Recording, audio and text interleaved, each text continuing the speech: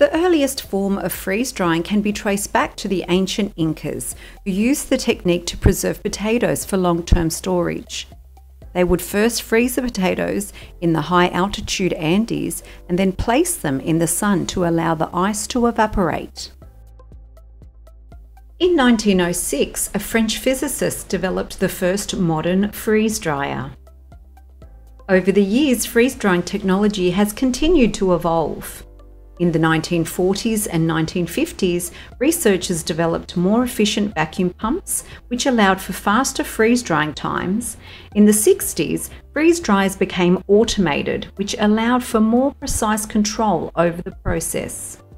In the 70s, freeze drying was used to preserve a wide range of products, from fruits and vegetables to meats and dairy products.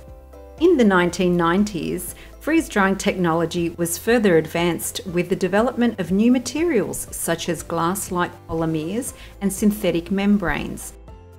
Freeze drying technology has come a long way. Our CryoDry CD8 freeze dryer's new design is an absolute game changer. It allows for one-step process that gives the operator total control over the whole process.